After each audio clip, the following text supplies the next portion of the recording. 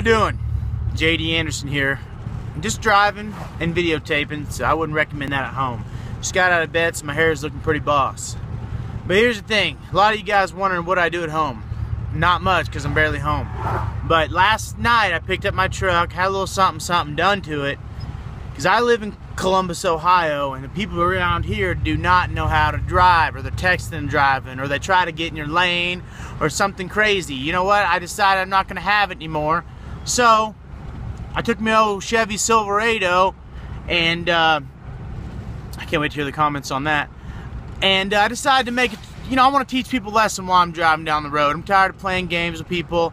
And so what I did, I installed the train horn on my truck. It sounds a little bit like this from the inside, alright?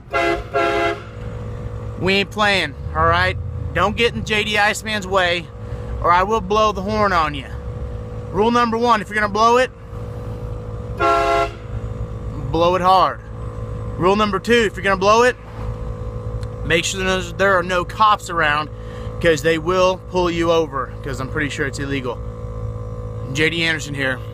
So stay out of my way if you're on the road. Do not be texting and driving, or you're going to get the horn.